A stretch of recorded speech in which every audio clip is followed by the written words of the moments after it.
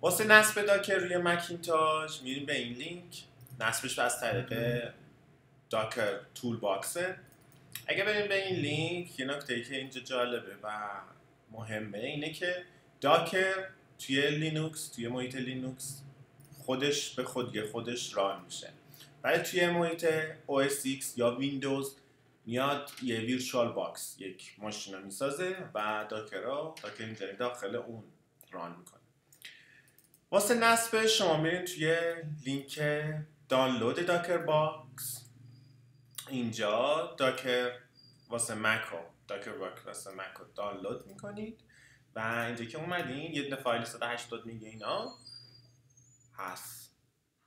یه ویزارد خیلی راحت. next continue. اینجا میگه که ما داکر کلاینت رو نصب میکنیم، داکر ماشین، کامپوز و کایت متینگ و کویک استارت ترمینال اپ. کانتینیو رو میزنیم. اینجا پسورد ازمون میخواد. نصب شد. میگه که ما این دوتا اپلیکیشن ها گذاشتیمش توی فولدر اپلیکیشنز.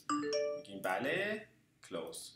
اگه بریم توی اینجا داکر که بنویسیم، یه دونه داکر ترمینال هست و اینجا و یه دونه هم که کایت متینگ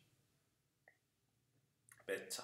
خب ما میریم همون داکر کویک ترمینال اینه کلیک میکنیم. میگه که حالا اینجا من چند تا چیز دارم، ترمینال دارم. یه آی ترم دارم، یه ترمینال معمولی که خب میگم با آی ترمم بیا همیشه. خب اینجا میره ماشین میسازه، اطلاعات ماشین در اینجا ذخیره شده، سرتیفیکیت میسازه واسه اون ماشین و SSH. اینجا الان داکر ما درست شده. داکر ماشین هم میگه is configure used to default machine with IP addressش هم اینه. یه پینگ بزنیم میبینیم که ریپلای اینا میده. خب ما حالا یه الان داکر اومده بالا که مثلا مثل داکر PS میبینیم که هیچ ران نیست. بنویسیم واسه اینکه ببینیم همه چی درست کار میکنه و اینا، بنویسیم داکر ران hello world. اگه اشتباه ننوشته باشم. خب اینجا ما الان ببینید نوشته که we must forbidden 403 error فرستاد. چرا؟ چون که داکر ایران رو تحریم کرده، بس باید یه VPN بزنیم. متاسفانه حالا امیدواریم با این تحریم ها که برداشته میشه مشکلم رفت بشه.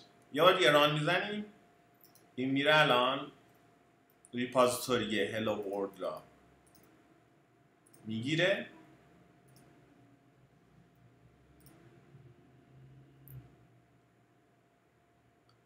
و بعد از اون رانش میکنه. هلو ورلد نیست. اشتباه نوشتم. هلو دبلیو نداره. خب دیگه من املام ضعیفه دیگه، حالا هم تو فارسی هم تو انگلیسی. صوتی.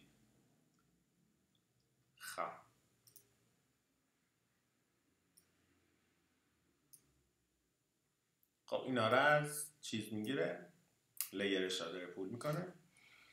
بعد از اینکه پول کرد رانش میگیره، ران میگیره.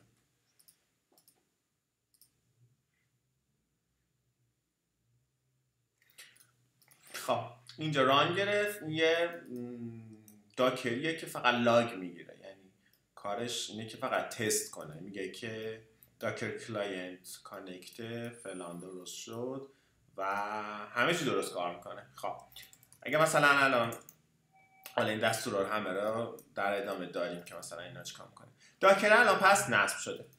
خب توی فولدر اپلیکیشن که گفتند توی داکر ما این دوتا رو داریم.